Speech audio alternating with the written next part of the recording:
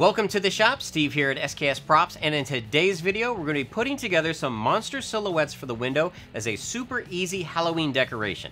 I figured I'd go ahead and jump into some of the Halloween stuff because the retail stores already have. So with this guy, he was all freehand drawn onto some Bristol board, and then that was transferred onto some of my 10mm HD foam. Now you guys of course could use cardboard or wood or anything else you would have laying around. It just so happens I have a bunch of foam laying around. I also made this cute little bat, and both of these are going to be downloadable PDFs in case you want to build either one of them. I want to show you guys what it takes to put these together, so let's go ahead and get started. The first thing to do was get out some Bristol board and measure out how big the monster needed to be for the window. I then started sketching out a simple monster. I didn't really have a plan going into this step, so I just selected elements that I thought would be cool as a silhouette. You know, fur, horns, teeth. Switching over to a Sharpie, I finalized the outline of the design and then cut that out using a utility knife.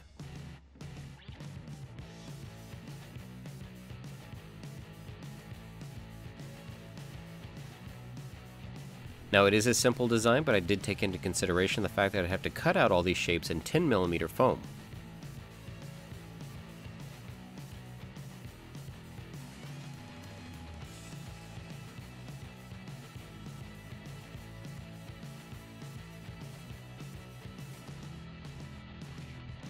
I transferred my monster design onto my 10mm HD foam using a pencil and then sharpened my utility knife before I got to work cutting it out.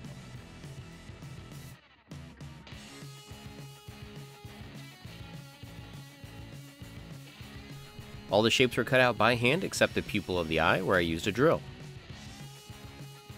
Now some of my cuts were a little rough, so I took a smooth sanding drum on my Dremel and cleaned everything up.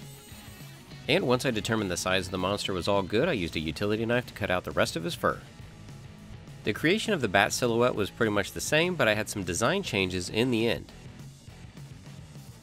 I took my basic template and transferred that onto some 10mm HD foam and also cut it out. I switched over to a scalpel blade because the eyes and teeth details were so small, but I ended up not liking the teeth in the end, so I covered them up.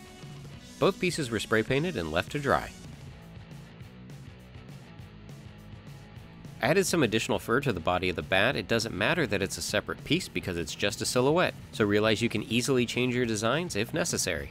I think both these creations turned out pretty cool, but what really sets them off is the backdrops and the lighting. This is achieved by using a crumpled up bed sheet for texture and some outdoor Halloween lighting.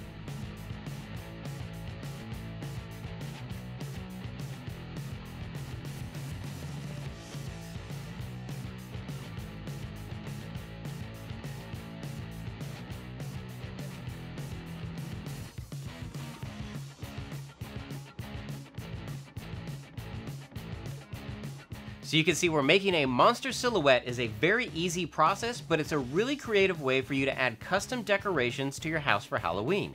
Now, if you guys are enjoying these videos, be sure to give them a thumbs up, share them with your friends and family, and if you are building any of these builds, be sure to tag me at SKS Props on Twitter and Instagram because I want to see your creation.